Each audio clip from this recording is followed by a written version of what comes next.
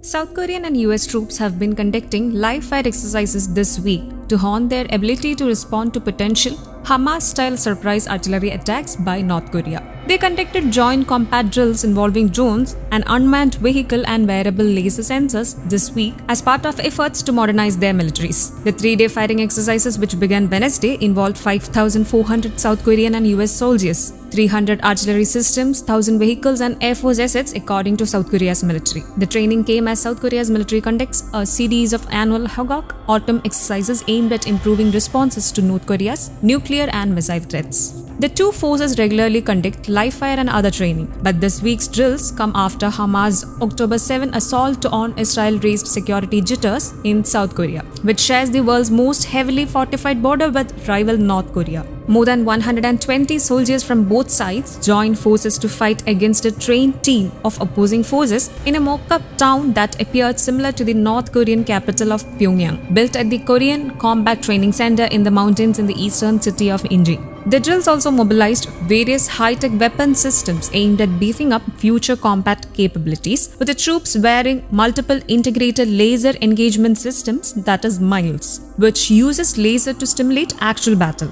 Several drones were flown for reconnaissance purposes, some also firing an assault rifle, with South Korea dispatched a multi-purpose unmanned vehicle to carry wounded personnel. Choi Jeong-tu, a captain of the South Korean Army's 25th Infantry Division, nicknamed the Tiger Brigade, said the unmanned asset and the MILES gear helped identify enemies and gauge the Allied troops' casualties. He said that they were able to confirm the enemy's movements using the drones and hit them with the cutting and strike equipment, which allowed them to maximize the results of the operation while minimizing damage to their forces. First Lieutenant Derek Shen from the 2nd Striker Brigade Combat Team of the U.S. 4th Infantry Division said the drills offered an eye-opening experience and the assets would be beneficial in future combat operations. South Korea's army launched the Tiger Brigade last year as a pilot unit for future warfare operations using artificial intelligence-powered drones and highly mobile fighting vehicles. It aims to transform all combat units based on that model by 2040. South Korea and the United States have been expanding their regular military drills in the face of North Korea's advancing nuclear program. Since last year, North Korea has carried out more than 100 missile tests. Some of them stimulated nuclear attacks on South Korea and the U.S. The army also held what it is called its first international future warfare competition for 5 days until Saturday, participated by some 300 troops from 5 countries including Britain, Uzbekistan and Cambodia.